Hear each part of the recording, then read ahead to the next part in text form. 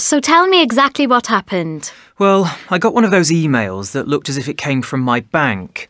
It said I was at risk of identity theft and told me I had to log on and verify my account information. I was really worried. So what did you do? Well, I was about to reply, to give them the information they wanted, but then I thought I ought to check with my bank first. So I rang my branch and they said they never sent emails like this. But it looked so realistic. It had my bank logo on it and it had links to real websites. I've heard of that before. Apparently it's a very common scam which everyone needs to be aware of.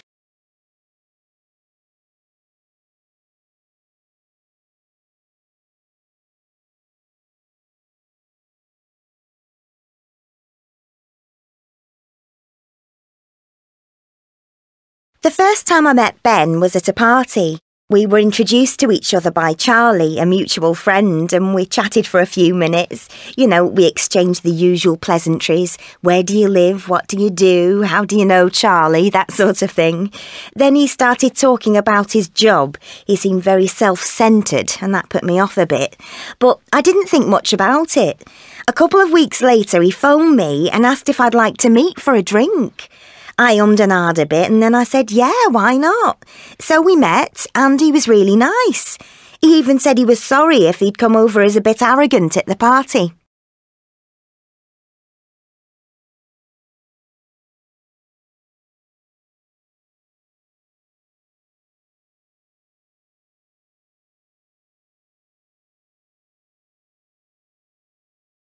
I wonder if I could ask your advice. Sure.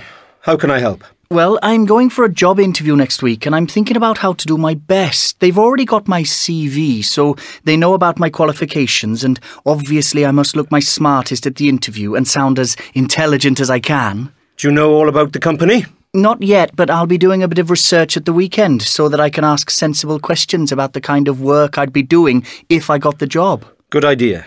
So, what are you worried about? I want them to see what I'm really like, you know. I don't want to have to pretend to be someone I'm not. That's fine, just be yourself. I'm sure they appreciate that.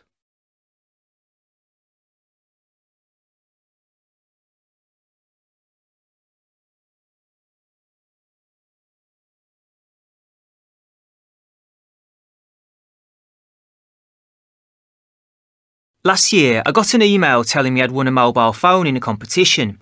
I couldn't remember going in for a competition, but that didn't matter. I had to email my debit card details so they could charge me for the cost of shipping the phone to me. Like an idiot, I made a basic mistake by giving them my card details and the address for the phone to be delivered to. Needless to say, the phone never arrived, but my bank statement showed that money was being taken out of my account.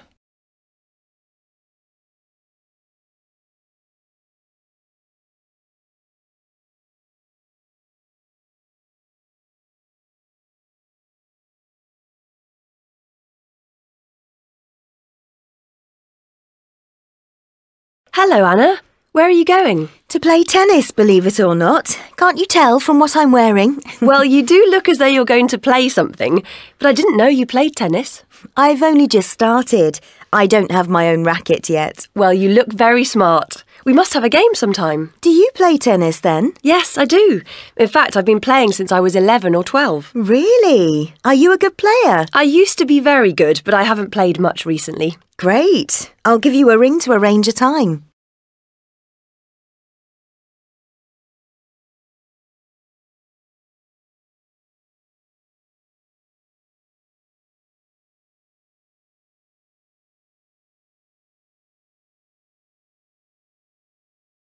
I had a pretty nasty experience on a social networking site. It started when I got a series of offensive messages.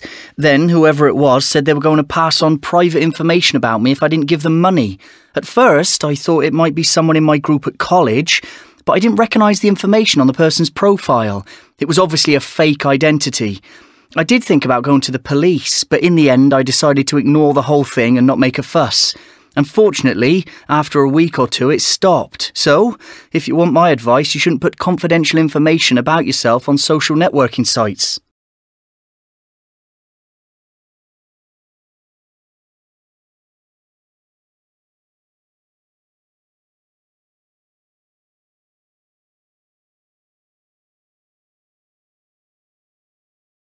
Hi, Mary. It's Alice. I'm just ringing to say sorry for something that happened yesterday. I was in town doing some last-minute shopping and someone on the other side of the road called my name. When I looked round, I didn't see anyone I recognised, just a police officer and hundreds of shoppers. Anyway, I didn't think any more about it. Then about half an hour later, I was on the bus coming home when I suddenly remembered your brother Jeremy joined the police last year, didn't he? It must have been him who called to me, but I just didn't recognise him in his uniform. Please apologise to him for me when you see him. Thanks. Bye.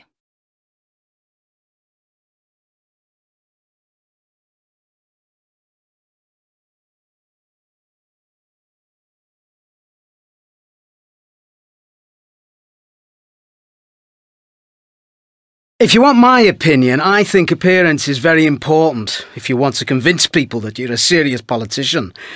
That's why I always wear a suit and tie if I'm on official business, especially if I'm in a meeting, being interviewed on television or talking to members of the public. I know there are politicians, especially the younger ones, who think it's cool to dress down. You know, jeans, open-necked shirts and trainers. But for me, that's just too informal. Of course, at home with my family, I dress informally too, but never when I'm at work. It projects the wrong image.